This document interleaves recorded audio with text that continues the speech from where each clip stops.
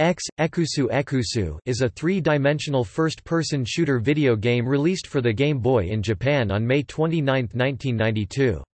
The game was developed and published by Nintendo, with assistance from Argonaut Software. X was followed by an internationally released DSiWare sequel, X-Scape, in 2010.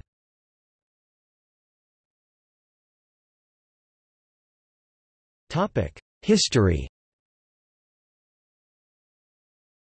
The game was influenced by the Starglider series, and was originally slated to be published by Mindscape as Eclipse or Lunar Chase, but Nintendo took over the project after becoming interested in the concept of having three-dimensional graphics on the Game Boy. Then Nintendo president Hiroshi Yamauchi renamed the game 10, shortly before its release. The Japanese gaming magazine Famitsu listed X as one of the 4 most influential Game Boy games released, as it was the first 3D game released for a portable system in Japan.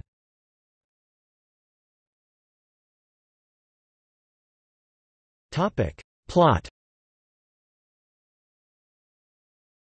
In the space age year 4X, overpopulation on the Earth is forcing humans to search for a new home in outer space.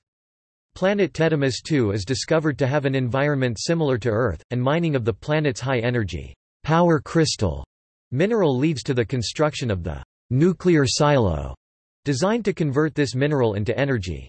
The future seemed bright for the human race, until an emergency message from Tetimus II reported that a cargo ship loaded with power crystals had been shot down by an army of alien starships.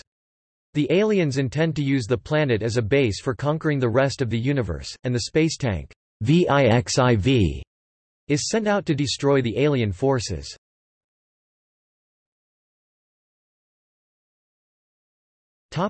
Gameplay. The game takes place in a wireframe 3D view. The player controls the VIXIV to complete various missions assigned by the Training Academy coach. Objectives can range from destroying enemy targets, escorting cargo, or defending bases.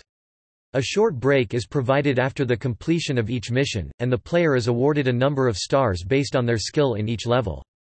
10 small stars equal 1 regular star, and a certain number of stars are needed to continue the game after failing a mission. The game is completed by finishing all 10 missions.